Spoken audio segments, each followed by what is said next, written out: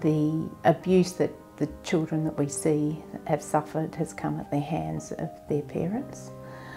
That is very hard for our staff to comprehend. It's very hard for the broader hospital to comprehend, and we often have to work very closely with a lot of the services to help them be able to work with these children and the parents. The last financial year we had 1,640 plus children that were referred to us. These are children that are either have suffered abuse or are at risk of abuse, and the types of things that we see are sort of physical abuse, sexual abuse, emotional abuse and neglect. I've worked here at the Child Protection Service for over 21 years, and often people ask me what sustains me, and I think being able to provide every child that I see with an opportunity to tell their story and to give them a voice in a system that often struggles to be able to ensure a child's safety is so important, because it needs to convey to a child a sense of warmth when they attend, a sense of safety, that it needs to be child friendly and very welcoming for children. So because they're here to talk about very difficult and traumatic experiences, we need to make it as safe and as inviting as possible to engage that child to be able to tell their story. This is a drawing that one of our 6-year-olds has recently done in relation to what they would like out of a new building. And she told me that this part here is the bricks, because it needs to be a very strong building, and so it needs to be made from bricks. And then she pointed to this, which is the doorbell, and we needed a doorbell to make sure that only the right people come in.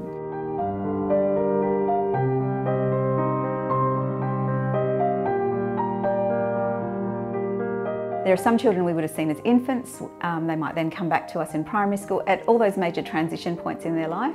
Other children we review quite regularly, and it's really nice to see the positive impact of a stable placement or a good care arrangement, stability of school, and they're gradually becoming more and more involved in their community. Our aim is to really help to address these issues and to make their world a safer and better place. A new building, obviously we'd like to see more space for the kids. We just had an example this morning where a lady was trying to get her pram up steps, so and obviously we needed to help her with, so to be able to have more ramps, more infrastructure, better facilities. Since the CPS started, we have wanted to expand our business and do more things to help children and families, and at the moment we don't have the space in order to do that. We don't have the space in terms of rooms for both staff members, but also for those children to come and see our clinicians here. Our main goal within the foundation is to help children,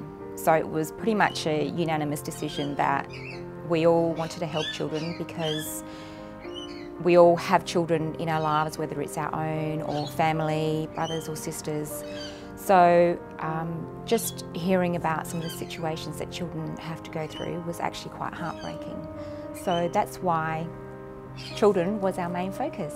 I got in contact with the Flinders Foundation, and we were fortunate enough to have a tour of the Child Protection Services facility, and just hearing about how many children actually walk through those doors every year was just heartbreaking. And what some of the children have gone through was very sad.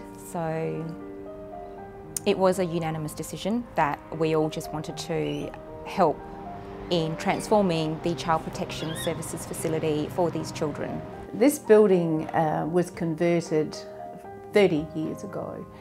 And while it's had some updates, it's never been a purpose-built for child protection services. Over the last 30 years, things have changed dramatically in the services that we provide and how we need to provide them.